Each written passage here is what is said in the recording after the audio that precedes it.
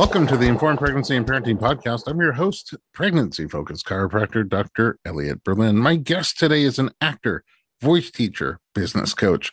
She just had her first baby, and boy, was it a journey. Jenna Pastuszek, welcome to the podcast. Thank you so much for having me. Well, it's sort of greedy because I love hanging out with you. So I was like, hey, maybe come on the podcast and share your cool background and pregnancy twisty experience. Well, I feel the same way. I was so happy that I got to see you twice today. I know. What a day. It's a double Jenna day, my favorite kind of day. Okay, let's start from the beginning. Where are you from originally? Originally, I'm from a small town called Swarthmore. It's right outside of Philadelphia, Pennsylvania. Wow. How long were you there? I was born and raised there. You know, I was born in the town and I went to college from that town. So, you know, I spent the first 18 years of my life growing up in this tree-hugging town outside of the city of brotherly love and enjoying all of the fine delicacies of Philadelphia, such as tasty cakes, soft pretzels, cheese steaks, you know. Amazing health. Yeah. Brotherly love is another way of saying heart disease. Okay, so yeah, so that means you were a sophomore in Swarthmore. That's right. Wow. And Swarthmore, just so you know, is spelled Swarthmore, but when you're from there, the R is silent. But if you're not there, it's Swarthmore? Yeah. Oh. So people will say, oh, Swarthmore College. And I'm like, no, it's Swarthmore. Everybody in the know knows that. Now we know. Now we do. If nothing else, we have informed pregnant people about that. Oh my God. My mission is complete. So you came from Swarthmore, and you're an amazing actor, singer, and you share your talent by teaching and performing. How did you get into all of that? Well, you know, when I was little, actually, my next door neighbor came over to our house one day and she went up to my mom and she said, you know, Jenna's singing to the trees outside, right? And my mom was like, yeah, I know. And she said, well, have you considered putting her into therapy or maybe musical theater? Aren't they one and the same? And my mom thought, you know, musical theater classes are cheaper than therapy and less expensive. Therapy came later. Yep. I get your mom. Yeah, so I bit the bug. Actually, my mom took me up to one of the perks of being from Philadelphia is that, you know, you're 90 minutes from New York City. So my mom thought, okay, well, she loves singing to the trees, so may as well take her up to New York City to see a Broadway show. So when I was 6, she took me up to see Les Miserables on Broadway. And she was like, well, let's go up for a Sunday matinee because that way, if Jenna gets bored or something, you know, we can just leave an intermission. So, you know, the show starts. This is the 3.5-hour musical. And so the show starts. We do all of Act 1. A few people die during Act 1. And then at intermission, she looks at me and she says, okay, are you ready to go? And I turn my head quickly and I say, isn't there more? And she was like, oh no, what have I done? Oh, that's how you got into it. That's how I got into it. Lucky, I mean, that you were singing to those trees. Lucky trees is all I'm thinking. Very lucky trees. Okay, so then how old were you then when you did that? Well, when I started singing to the trees, you know, probably 5, 6. And then I started my first musical theater class when I was in 4th grade. So I think I was 9. And then I just continued on my merry way. I started studying classical voice at age 11. And then by the time I was in high school, I was doing all of the choirs and I was doing the musical. And I remember that everyone thought, oh, well, you're going to go to conservatory or, you know, school for musical theater. And I was like, no. I am not a theater person. I am a person who does theater. I do not want theater to define my existence. And so I ended up going to the University of Virginia and I studied history. Wait a second. Yeah. I'm not a theater person. I'm a person who does theater because you didn't want theater to define your existence. And so instead, your existence defines theater. Right. Wow. Right. Wow. Okay. Full circle. That just exploded in my head. Okay, so you didn't go to a conservatory? I didn't even try. I think I was putting on a front, you know, saying to everyone, oh, I'm not this dork. I'm not, this person who's obsessed with talking about theater, celebrities as if they're my friends. I am above that. But in reality, I was terrified of getting rejected. So I didn't even try. I didn't even audition because I didn't want to be told no. At that point, I was so great at being a big fish in a small pond that I was too afraid to step out of my waters and see how I fit in, compared to my competition. So I played the safe zone. And then when I was 21, I was doing my final year at UVA. I was an elementary education major. And so I was student teaching fourth grade. And I was teaching a unit on Roald Dahl, who's one of my favorite authors. And I was reading the BFG out loud to the class. And I'm thinking to myself, something is not right. And ultimately what I figured out was, wow, this is the first time in my life I'm not doing any kind of performing. I'm not in voice lessons. I'm not with my college a cappella group. I'm not doing a student-run show or something in the drama department. This thing is way more important to me than I ever thought. And actually, I am a theater person. So I got to pivot. So I ended up going up to New York and I auditioned for NYU to do a master's in vocal performance for musical theater. And I got in. And then when I was there, I realized they had a dual degree program. So I could also get my degree in vocal pedagogy at the same time. And so I said, wow, not only can I learn to sing, but I can teach people how to sing. And isn't that better than waiting tables? So that's what I did. That's impressive. First of all, I love like your self-honesty that you realized that you were just not willing to go out of your comfort zone and that was holding you back. I think that happens to, if not all of us, many of us at times. And hearing somebody just say it out loud is courageous. It makes me feel like maybe I should have gone and majored in vocal pedagogy, but I can't even really say vocal pedagogy the right way. So it's a really fancy word. It's probably not my thing. Or maybe I'm just... It's because you can't say Swarthmore. I can't say Swarthmore. I'm not a Swarthmore pedagogical... Anyway, so, wow. Okay, and now, like flash forward, you do cool shows. Now I do cool shows. So, yeah, I've decided, screw that whole, I don't want to be, a small fish in a big pond.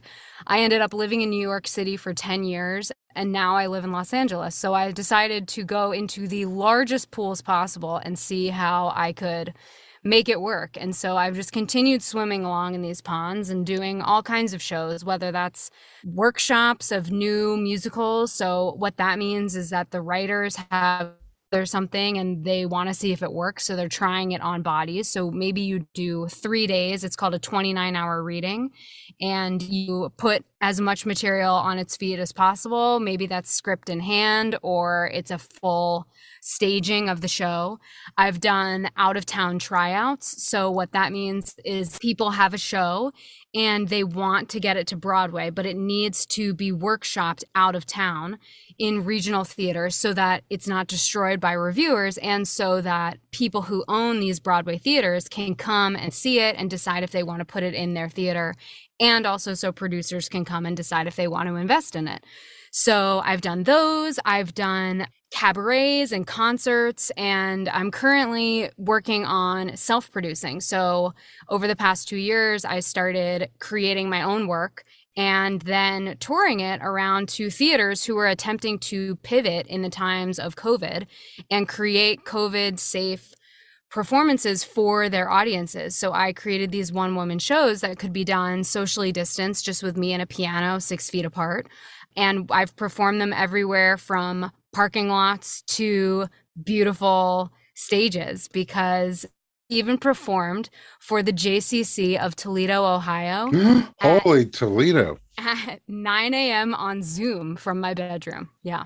Wow.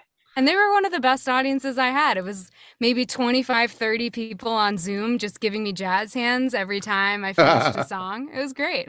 Oh, that's also courageous. You know what? Because I know when I stopped doing stand-up comedy, a lot of people went on Zoom to do it. And I was like, that takes a whole new level of talent and skill to be able to do that and do it with confidence and connect with the people on the other side that aren't in the room with you. That's cool. Thanks. Kudos to you. And you have an amazing, just even speaking voice. Is that something that develops through the different trainings you have? Or is that just like, maybe it's Maybelline or maybe. Well, as I call my voice, I call it the gift. It's a very expensive gift that I'm really grateful that my parents invested in from an early age and that I've continued to invest in. So I've definitely done my fair share of vocal training. And I also do voiceover work. So I understand the importance of being able to add nuance and subtlety to your voice. So if anyone out Ooh. there is looking to hire a voiceover actor, call me. Oh, I love that. Hey, call us. Hi, this is my cool voice that I use to sell products just subtly. Hmm. This is my voice that I use when I'm trying to convince my kids I'm sleeping. Don't bother me. But they don't fall for it, so I'm not very good at it. I should have gone to school. I'm trying that on my infant. He's really not buying it. Yeah, well, if they're not buying it from you, they're definitely not buying it from this novice over here. Okay, so you were self-producing, and now all of a sudden you're reproduced, but not alone, with a partner. Where'd you meet that guy? High school High school in Swarthmore? in Swarthmore. Yeah. Wow. So he also says Swarthmore. Yeah, he does. Are you in the same grade? No, he was a year older. We met outside of the Soph Hop, aka the sophomore hop, which was the sophomore dance. And he was a sophomore. I was a freshman. I was there with another guy. And then after the dance, I was waiting for my mom to pick me up in the parking lot. And he came over and we shook hands and I introduced myself. And then later that night, he called my house. Whoa. Yeah. You were a freshman and you got a phone call from a sophomore in Swarthmore? Yeah. At like 11 p.m. It was, 11 p.m. That's gutsy. risque. That's Yeah. ballsy for an out-of-town sophomore. He put himself out there and I was like, okay. And You so we dated for 3 years and he ended up going to Loyola College in Baltimore. And then he came out actually to LA to go to Cal State Long Beach. And then what did he study? What does he do? He works for Vox Media in podcast sales. So he's the head of podcasts over there. Oh, well, who does podcasts? They're so something. So last month. So we dated for 3 years and then we went our separate ways for 5. And then we both ended up in New York at the same time. And we thought, oh, hey, let's get together and catch up. It's been a while. And then we caught up and we're like, wait a minute, there might be something here. And then, boom. The rest is history. Yeah. Now you have a kid. But that also wasn't the simplest thing. Maybe we should take a little break and come back and find out about your journey to parenthood. We'll be right back.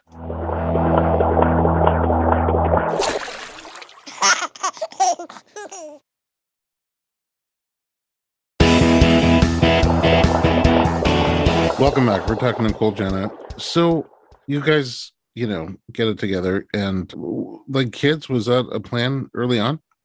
Yeah. Ben wanted kids from the get-go. And he kept saying, let's have kids, let's have kids, let's have kids. And I said, la, la, la, la, la, la, I can't hear you. Because that's what you do. You sing. Yeah, exactly. La, la, la, la, la, la. If I sing loud enough, maybe that thought about having kids will go away. What was it about not having kids that appealed to you?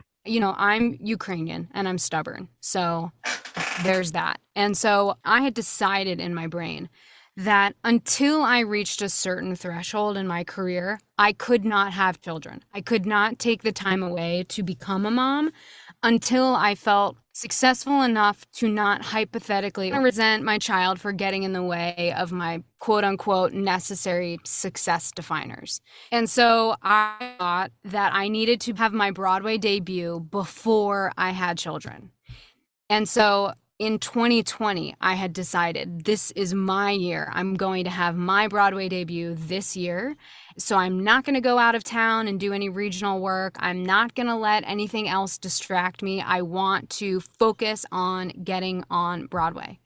And then, of course, the global pandemic happened and Broadway shut down for almost 2 years. So I cannot continue to wait and I can't let this be this defining thing. And I actually had a voice client, one of my clients, a dancer. I was speaking to her about it and she said to me, Jenna, what if actually at your Broadway debut, your kid is sitting in the front row, and then your kid is thinking, that's my mom.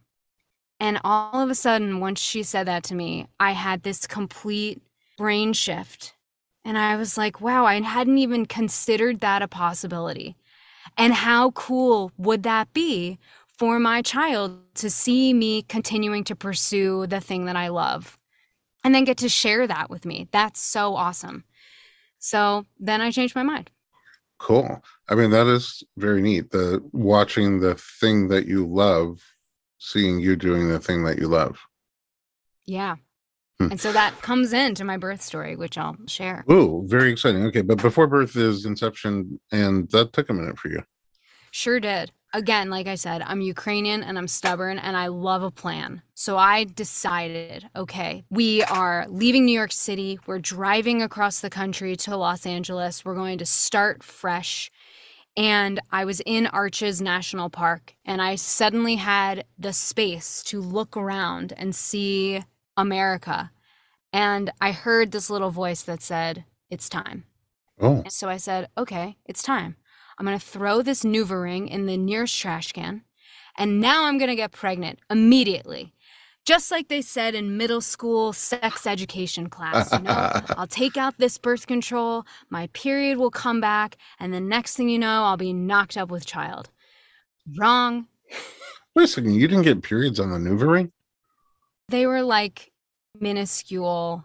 They weren't even something to write home about. Yeah. It Really? was like, very, very light periods. So more comfortable? Very comfortable. Yeah. This episode is sponsored by NuvaRing. NuvaRing. Okay. Berlin 10. Yeah. Berlin 10 is the code. Save 10% off your NuvaRing, but you only get 90% of it. And also it's covered by FSA. So $0. FSA. And some people don't have that experience with the NuvaRing. So oh, really? Use at your own discretion. Oh. All right. So you get off the ring and boom, you're supposed to get like instantly pregnant. Instantly pregnant. Well, turns out I never got my period back. My period never showed up and I still was able to have a child. So it turned, you don't even need a period to get pregnant. Oh, you never got it back. Never returned. I mean, how do you know when to, or you just always have to be connecting with your partner? Well, I mean, I was trying to conceive for a while, so I didn't have to ovulation or anything because I wasn't ovulating. It turns out what happened is I figured out, okay, obviously my period is not here, so something is not right. So at first I tried to heal myself naturally. I went to acupuncture. I drank a lot of Chinese herbs. So I spent a lot of time decanting and making these really delicious concoctions. And by delicious, I mean plug your nose and just chase that thing back. Oh, yuck. And so I did that for about 9 months and I focused on meditating and I focused on, reducing stressors in my body. And ultimately, I was diagnosed with hypothalamic amenorrhea. And so what that means is my brain, my hypothalamus, is not speaking to my ovaries to tell it to release eggs. So the fertility doctors were like, you have 1 million eggs, but no one is telling them to do anything. So they're all just sitting there. So finally, I decided that I was ready to bring in Western medical assistance. And so what we did is we did a round of letrozole. And letrozole is a medication that helps boost your follicles in your ovaries. Then they monitor it. And so once the follicles are big enough, then they will tell you to take a trigger shot. And the trigger shot will trigger a follicle to release an egg. So it's basically a forced ovulation. Then along with this, you're supposed to do what they call timed intercourse. And so then they tell you to have sex for 3 days and see if that works. So the first round of this letrozole experiment we did, and the follicles grew and grew and grew and died. Oh. And so that was a major bummer. And so it was like your first Broadway play that you saw. Right, Les Mis. Everyone's just dying by the end of the show. Yeah. And then by intermission, you're like, what happened? Isn't there more? And there wasn't. And there wasn't. And so then I had to take the train back to Swarthmore, think about it. And then I had to get back on the New Jersey Transit at some point when I was ready and get back to New York and see another show. So that's what I did. In November, we did another round. This time we did the letrozole and we paired it with hormone injections. And I think I was also taking a low dose of progesterone. So the follicles grew and grew and grew and grew. And then they said, okay, take that trigger shot and then have sex for 3 days. Well, these 3 days also happened to coincide with me doing a workshop of a new musical in Los Angeles and making my LA debut at the Bourbon Room. And so the first night, I was like, I'm too tired to have sex. I'm not doing that. So I said, okay, I'm rolling the dice. We only have 2 nights to get this right. And I didn't want to tell my husband because I was a little nervous. You know, I didn't want the extra stress of him knowing what was happening and, you know, getting anxious about it or something. So But I'm confused. You didn't tell him what? I didn't tell him that we were having forced sexual intercourse. Oh, he didn't know that you're supposed to have sex for 3 days? No, I didn't. He just thought, wow. He was just like, something is. Jenna's, look, is this my new haircut? Is it? He's bald, so he was like, yeah. Mr. Clean. Okay. So first night, he doesn't care because he doesn't even know. And then the next 2 nights. And then the next 2 nights, he was like, okay. And so then, but he was like, I'm not going to say anything because I'm going for it. Like, this is shocking. Yes, obviously. Yeah, why not? So then I flew to New York. I was teaching and doing an audition or something. And I did my blood work 2 weeks later. And what's funny is that they did the blood work and they just sent me the results with no explanation. So I get this blood work and they're measuring whatever that hormone is that is in your blood. Beta HCG. HCG, exactly.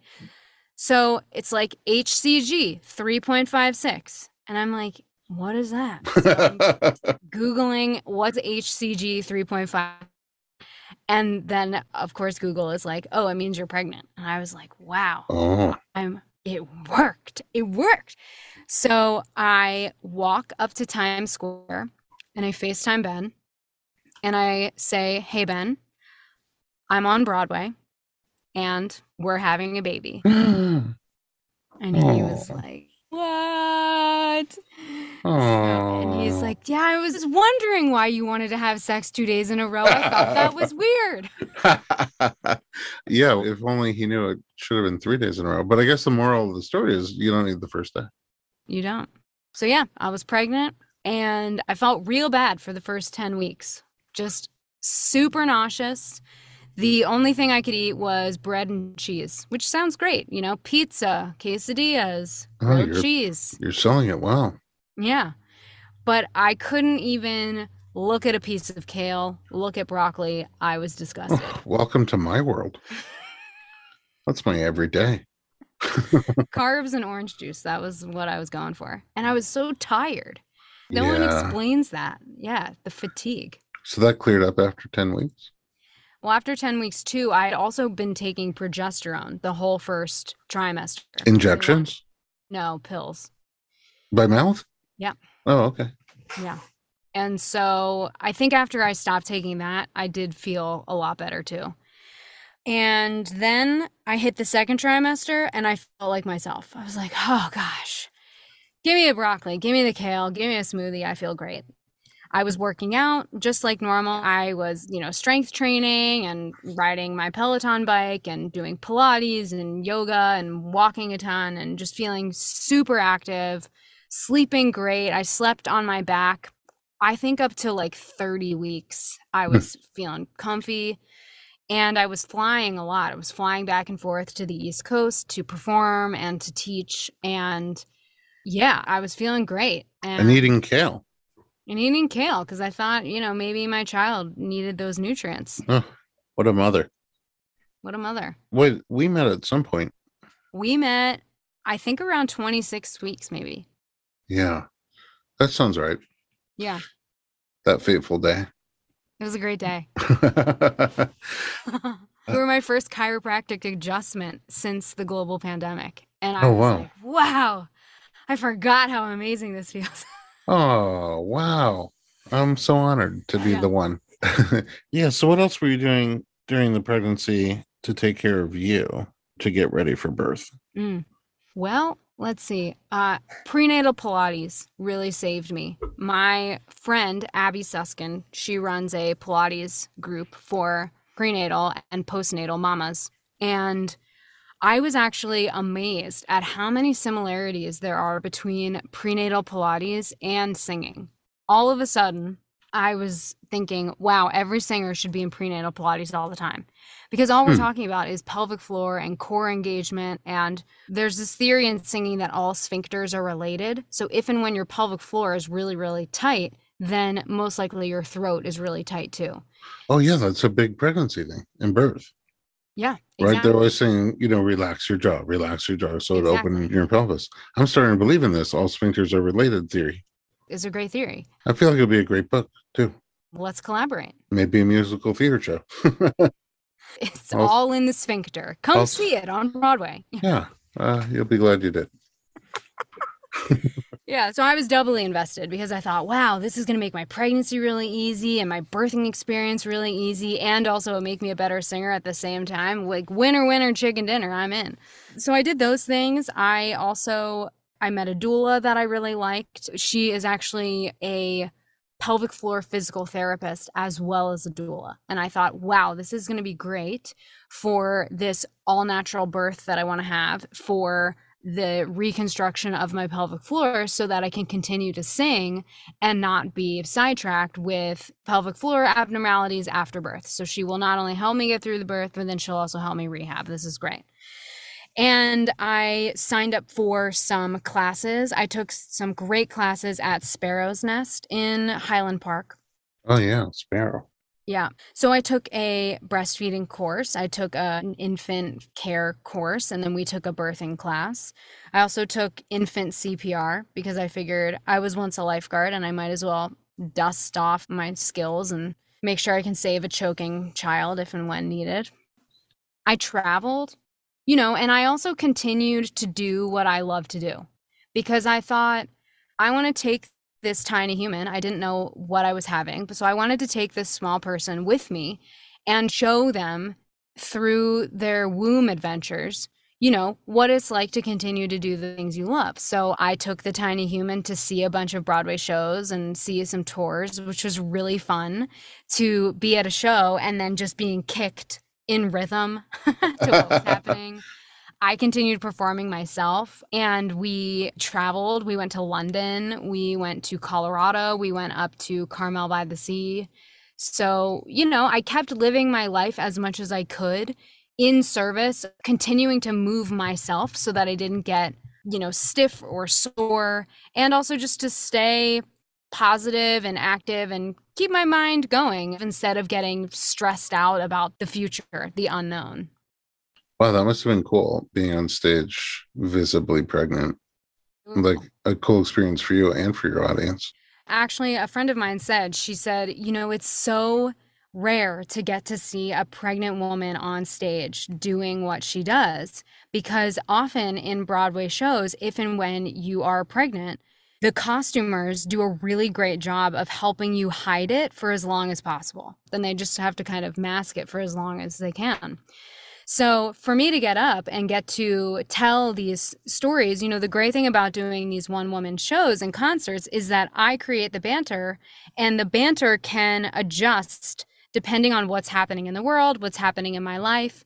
And so I was able to speak about these iconic women who also happen to be mothers in these shows and also infuse it with my own stories and my own experience. And I do this Barbara Streisand show and I talk about how she had a child, she has a son, and I imagine her singing these lullabies that she sung to her son and wondering what that will feel like when I have my own child and singing it to them. So that was something really touching and sometimes would make me emotional on stage just thinking about how this person who I couldn't wait to meet was there in the womb with me and hearing me sing these songs. And I was so curious if and when they arrived, would they know the songs? And like, what would that mean to them? Well, Pregnancy's going great, it sounds like, and it's almost time to give birth. And surely you have a plan. So let's take a little break and find out what that is.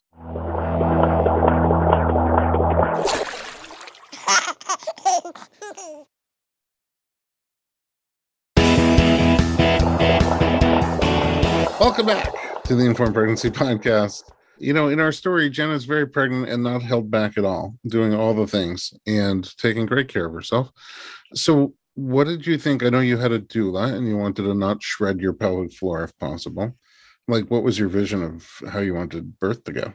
Well, again, I'm Ukrainian, I'm stubborn, I'm strong. And so I was like, women, our bodies have been created to do this. And so I want to just channel my own strength and my ability to show up in the ways that I need to show up while I am birthing. And so my plan was to birth at home for as long as possible. So I got a birthing ball. I got those electrode things that you put on yourself. What are those called? TENS unit. Yeah, I got a TENS unit. My husband and I, went to these meetings with our doula. We created this whole birth plan that we were going to labor at home for as long as possible. And then I wanted to go to our hospital when I needed to go.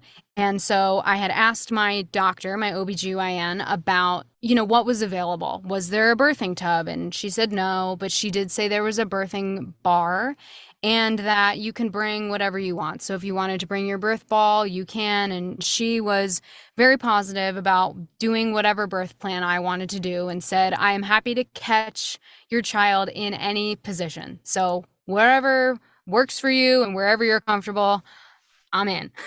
But I know your personality. I feel like that would strike you to come up with a position that she's never delivered a baby in before. Kind of, yeah. So my personality is both, I'm a rebel, so I'm going to try to do this crazy position that she's never seen so that I can brag about it and be like, yeah, I'm the one who delivered in this weird thing. And I'm also an obliger. So I love to just acquiesce to whatever's normal. So odds are I either would have been birthing, on 3 legs with 1 leg up next to my head, or I would have been like on my back, perfectly positioned in stirrups. Yeah. Right. I wish it would have been the first one. From that point forward, they would call it do you want to give birth in the Pastuszek position? Yeah. Do you want to do the Jenna P? The Jenna P. All right. So one or the other. But basically, it sounds like you want a relatively uninterventive birth. Yeah. I really thought that I could learn to trust my body and my body would tell me what I needed to know. So I was worried about the medication getting in the way of me being able to feel things. And to be honest, I think I was worried that the medication wouldn't let me be as controlling as I wanted to in regards to my experience. That sounds right. Yeah, that sounds accurate. Self-reflection. Okay. So as you get closer, how do things start to turn? No pun intended. So my last flight was at 36 weeks. I flew back from New York. I did a 2-week tour of performances, and then I said, okay, I think it was actually 35 weeks. And so I had looked it up, and apparently you can fly on most airlines up to 36 weeks. And I was like, I could be the woman who delivers a baby on the plane. Like, that would be fine if that's my story. But I think also that will cause my husband a heart attack. So I should probably just lock it up and live in Los Angeles for the last month of pregnancy. Oh. So after we got back and I went to the OBGYN the next day for my appointment, and she did an ultrasound and she said, oh, so just so you know, your baby is still breech. And I was like, what? And she said, yeah, so the baby is frank breech. That means its head is up in your right rib and its butt is in your pelvis. So she said, listen, most babies have turned by this point. So we're going to keep monitoring it and hopefully he turns on his own. But if he doesn't, then you're going to need to start thinking about a C-section. And I said, no, I'm not thinking about that. No, that is not my plan. I'm not doing that. So I went back the next week at 36 weeks and she said, listen, the baby is still breech. And I said, oh no, like what can I control? What can I do to force my child to flip? And so I started doing everything. I was coming to see you weekly, putting a lot of pressure on you to just, make it flip. And you did your best to acquiesce to my stubborn Ukrainian demands. Yeah, I started seeing my therapist twice a week. I figured, yeah. On top of that, I went to see a spinning babies professional in LA, someone who's certified to do spinning babies. I met with a practitioner. We did a session. On top of that, I was doing spinning babies inversions all day, every day on my own. I joined the Rose Bowl Aquatic Center. I was a competitive swimmer in high school, and so I got back in the pool and decided I would try to teach my child to flip turn. And none of that was working. I was doing acupuncture and doing moxibustion. So I was really doing all the things that I could possibly do. And it's 37 weeks. We can try to do an ECV. Okay, great. Sign me up. Let's do this thing. So I go to the hospital. They do the ECV. The ECV is unsuccessful. They try 4 different times, clockwise, counterclockwise, clockwise, counterclockwise. And it was the most painful experience of my entire pregnancy, I would say. Even for the tough woman. Yeah, they were like, you are so strong. And the fact that you didn't cry, you didn't scream, like my doctor, she was like, I have never pushed that hard on someone. Like I was sore and like bruised the next day. So I can only imagine how you felt. And I was like, listen, I was just trying to breathe through it and try to be as relaxed as I could to help the baby have the space to do it. But ultimately, even sought a second opinion from a different doctor, and he said, oh, I know why she couldn't do the ECV. It's because you're too strong. And so then I had this sort of meltdown of, oh no, I thought staying fit during my pregnancy was a good thing. Did I do this to myself? Am I too in shape? This is why, by the way, I don't exercise at all. What if I get pregnant? I don't feel that Jewish guilt. So you get it. Yeah. So yeah, I can relate. It is. Yeah. That's yes. Right. So was there an answer to that question? About why it didn't work? No, just like, am I too in shape? Oh, I don't think so. I mean, also, no one was tooting my horn about being, in ridiculous shape. So I think I was fine. It was just strong, and I was carrying really small. So I think it was just compact quarters. And actually, at the end of the birth, my OBGYN said, oh, I went into your uterus to sort of figure out, was there a reason why your child was breech? And she said, no, there was no fibroids. There was no weird shape. There was nothing to indicate that anyone should be breech in the conditions that my uterus provided. So I was like, oh, I'm just having a stubborn baby, and that's why they were breech. Well, maybe a stubborn Ukrainian. Also that. I mean, it seems based on how you described yourself, it seems genetically appropriate. Okay, so if your doctor went into your uterus and all, it sounds like you had a cesarean birth, and I'd love to know what that experience was like, but it requires us to take a bonus break. We'll be right back.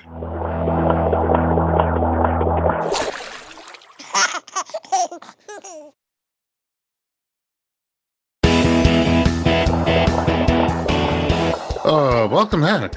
It feels like those TV shows that, like Hollywood Squares, that they film like 3 in one day. Yeah. And they're like, it's Monday, and everybody goes backstage and changes real quick and like, puts on a scarf or like now it's like Tuesday. Hey everybody. So yesterday on Hollywood Squares. Okay, welcome back. Presto, you had the baby, a cesarean birth. Total opposite of what you were planning for. How in the last moments before your birth do you start to prepare anything, your mind, your body, your spirit, for a big change in plans? It was tough, but I explored all my options. My doctor said I will not do a breech vaginal delivery, so I will only do a C-section. So I did go see another OBGYN who does do breech vaginal deliveries. I met him at 37 weeks. So I really was at the 11 o'clock hour. And ultimately, the question I asked myself was, why am I trying to prove that I can do the quote unquote impossible or the quote unquote very difficult Is it because I feel this obligation to prove to myself that like I'm strong enough to do this?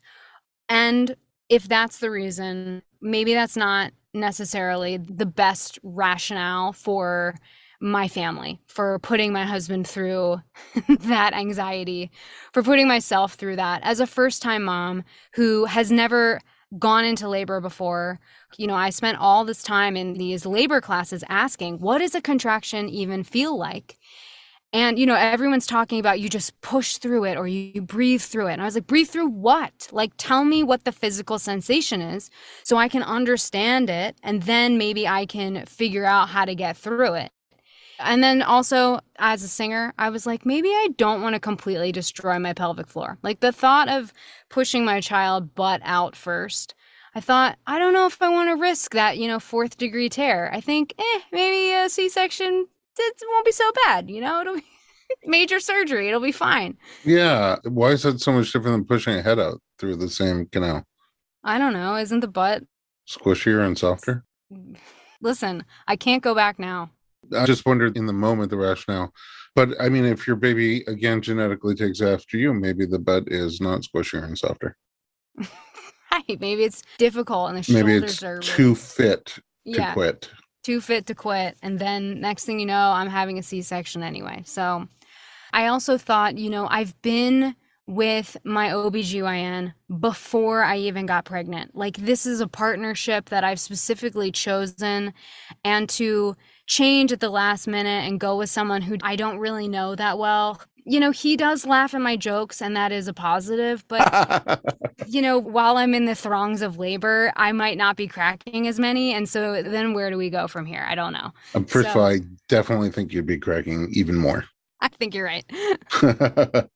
Okay, so look, there's no wrong way to do it. So you had some pros and cons to each choice. You made a choice. That's right. I made a choice and I said, okay, great. So we scheduled the C-section, but then I was really adamant on not wanting to schedule the C-section because I wanted to go into labor first. I thought, I'm planning to breastfeed. I want my body to go into labor. And I also don't want the pressure of having to choose someone's birthday. Like, that just feels like way too stressful to then have them hold it over my head that I picked the wrong day or something. So I don't want to do that. I just go into labor. But my doctor was going on vacation. And so she was like, listen, you got to pick a day, put it on the calendar. So we picked a day and it was on the calendar. And 4 days before, my husband and I went out to dinner and we got burger, pie, and we were just living it up. And at about 9 o'clock in the evening, we went to bed. And at 11, I got up. And at that point, I was peeing, on the hour, every hour, because I was 39 weeks in one day. And I got up, and then all of a sudden, I stood up from the toilet, and there was water all over the floor. And I thought to myself, is that where we are in pregnancy now? I'm that pregnant that I'm just peeing on the floor? God, that's awful. Yeah. So then I went back to bed. And then a few minutes later, I felt like I had peed the bed. And I was like, I'm peeing the bed? This can't be right. So I got back up. I went back into the bathroom. And at this point, it's just like a constant trickle. And so my husband, notices that I'm gone for a while. And he's like, is everything okay in there? And I said, I think my water broke. And he was like, okay. I was like, so now what do I do? He's like, well, you call the doctor. That's what you do. So I call the doctor and she's like, well, it looks like we're having an early birthday party. So it's 11:15 p.m. I will see you at the hospital in as little time as you can, get there. So we, pack up the car. We do all the things. We get to the hospital at midnight, which worked out great because then we got an extra night in the hospital. And so, oh yeah, because you got the beginning of the first 24 hours, like exactly. By a minute. But what was interesting is that I thought to myself, wow, I'm going into labor now. I'm about to have this child and I've gotten 1 hour of sleep. So I went to bed from 9 to 10, and then that was it. Just start keen on everything. Yeah, I'm like, well, I'm going into parenthood really well rested, so this is great. Ah. So we show up to the hospital, I scrub myself down in the surgical soap, and then they came over and they said, okay, we're going to insert this instrument into your vagina to make sure that your water broke. And as they were trying to insert it, water's gushing everywhere. They're like, okay, water's broken. It is confirmed. And so Confirmed. Yeah. I don't know if they needed an instrument to confirm that. Nope, they didn't. It was a floodgate there. And at this point, I had started contractions. And so on the car ride there, I was like, oh, so this is what a contraction feels like. Now I see. Now I see how this could be very painful and very intense at the end. And so, we got to the hospital. We're checking in. Husband's putting on basically a hazmat suit. And the contractions are picking up speed and getting, quite aggressive. And so my labor and delivery nurse came in and gave me some sort of medication. And then I walked down the hallway with her to the OR. And so when we got to the OR, she knew I was a singer. And so as they're putting in the spinal and doing all of that, I'm serenading the room. We're singing, Circle of Life from The Lion King and my Hakuna gosh. Matata and all kinds of fun Disney stuff. And they're all cracking up, and my contractions are so bad. So the putting in the spinal was also quite complicated because you have to round over into a C shape, but you have a giant pregnant belly and you're having contractions and you're sitting on this very thin, cold metal table. And so it was slightly complicated, but they got it. Then my husband came in his hazmat suit and, sat next to my head. And we had created a playlist of some sweet songs so that our child could be born into, this cool environment. And so the whole staff was complimenting the jams. We had put on, Joni Mitchell and Simon and Garfunkel and, just fun oldies. Nice. And yeah. And then had the clear drape and the blue drape. And so my husband was going to call out the gender of the child because we didn't know. And so I was nervous. I was nervous that it would be hard to tell and he could call out the wrong thing.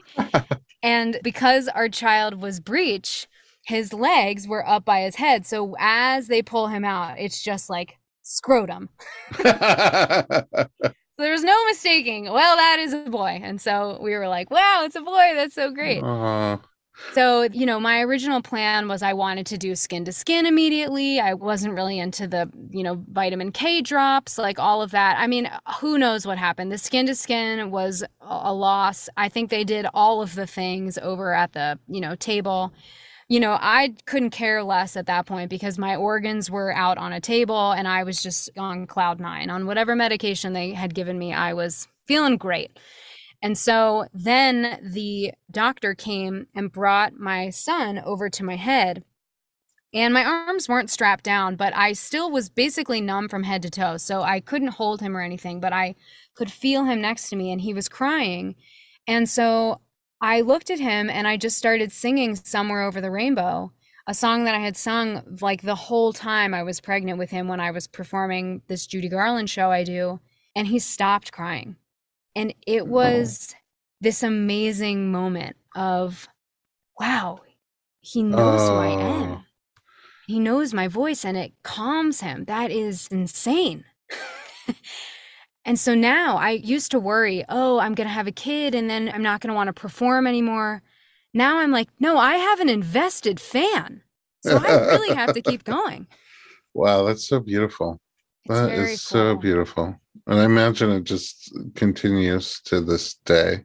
Yeah. When he's fussy, I sing to him in his nursery and, he just rests his head against my chest. And I feel like he knows the songs and enjoys them and they're comforting to him. And that's fun and also hilarious when I'm trying to expand his musical horizons and trying to, test out new stuff in the nursery.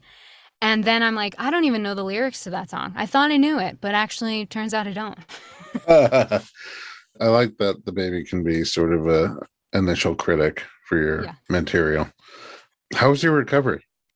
My recovery was great. I mean, you're so hopped up on adrenaline and hormones that you completely forget that you even had major surgery. So I was just so, wired for the first few days. And it definitely hurt to laugh and it hurt to move. And, I wanted to be really careful because I didn't want to ruin or have any complications from the surgery. So that was challenging when you're also trying to learn to breastfeed and, stay in the hospital, and then you get home and there's flights of stairs in your house and things like that. And so the breastfeeding was really challenging for us. He had an upper lip tie and a posterior tongue tie. And so it was super painful. Also, because he was breech, his hands had been up by his head for his entire journey in the womb. And so when I would try to position him on either breast in cross cradle or football hold or any of the holds, when he would get frustrated, he would start batting me with his hands, and the hands were in the way, and we would try to hold them back so that he could get onto the nipple, and he hated it. And so it was a very frustrating experience. It was also so painful for me that I was like, I thought this was supposed to be so joyful. This is actually so awful. I hate this. And so we worked with a few lactation consultants, and eventually I went to an ENT and I said, listen, not only do I want to breastfeed, so you got to fix this tongue tie, but also he can't have any back of tongue tension. Like, this guy's got to be on Broadway. And the woman was like, I think it's a little early for that, but just trying to keep his options open. No pressure. So eventually, after a few days of doing bottle feeds and getting some donor breast milk and using that to supplement, when I tried to reintroduce the boob after healing my scarred and raw nipples, my son was like, listen, go back to that when I have this very easy bottle that I've now learned to love. So I don't think so, Mom. And I was like, okay, all right, fine. Again, the Leo baby strikes. I thought that I could control everything and it could be my way. But what I'm learning through this entire pregnancy thing is that as a parent, you can have an idea of a plan, but the person on the other side has to choose to participate in the relationship and in the plan as well. So this is all just a lesson that I'm learning as I go. Yeah, like they always say, you could lead a baby to milk, but right, or something like that. Wow, what an incredible journey. And also, you're tough in every way. You're tough in plowing through things. You're physically tough. You have a lot of endurance and you're stubborn. So I think to be able to kind of take all of those different journey twists in stride and, check out your options and make a choice given the cards that you're holding and follow through on that choice, it takes a different kind of strength. Kind of the strength to surrender, which is a different kind of strength. And here you are again, proving how strong you are, and now that way as well. I think you're right. I think that the strength to surrender is really the lesson that I learned. And, so often when I was explaining the trials and tribulations that were happening toward the end of the pregnancy, so many people, I think in an effort to be kind, were like, well, the baby's healthy. And I thought, yes. And what about how I feel? What about the mother? As long as the baby is healthy and as long as the mother can accept the situation and forgive herself for whatever guilt she's imposing on herself for situations or circumstances that may be completely out of her control. So I think that was also something important to remember, that, yes, of course, we are all wanting the baby to be healthy. And we also want the mother to be healthy, both mentally and physically. Yeah, that's extremely well said and demonstrated. Jenna, thank you so much for coming into my life. You're a breath of fresh air and sounds. Thanks. And thanks for sharing your story. You're powerful in many ways, powerful story with all of us. Every time I talk to somebody, there's something I learn. Every time we do a podcast, I learn at least a thing. And I've learned a lot here today. So thanks. Especially the pronunciation of Swarthmore. Swarthmore, but I still can't get pedagogic. It's okay. Come in for a voice lesson and we'll work on it. We'll work on your articulators. Okay? It's a win-win. Yeah. All right. So where can we find you online? You can find me at jennap.com. And you can find me on Instagram and Twitter and TikTok at the Jenna P. Instagram, Twitter, and TikTok at the Jenna P. The Jenna P. But it's jennap.com. Jennap.com. Yeah. And maybe I should change that. Well, it could be both. You could have the Jenna P point to Jenna P. Are you now my social media manager and marketing? I mean, if you're going to teach me how to articulate, it's the least I can do. It's so funny because chiropractors work on articulations where your bones come together. See, and now we're even more kindred spirits. The sphincters are related. Ugh, it just never ends. Okay, so the Jenna P, I'm going to check you out from our Instagram at Dr. Berlin, DoctorBerlin. And don't order yet. Jenna P is going to write maybe not only one, but two amazing blogs for the all new Informed Pregnancy blog, which I cannot wait to read. All right. So I'm going to go check out the blogs, and you can too at informedpregnancy.com.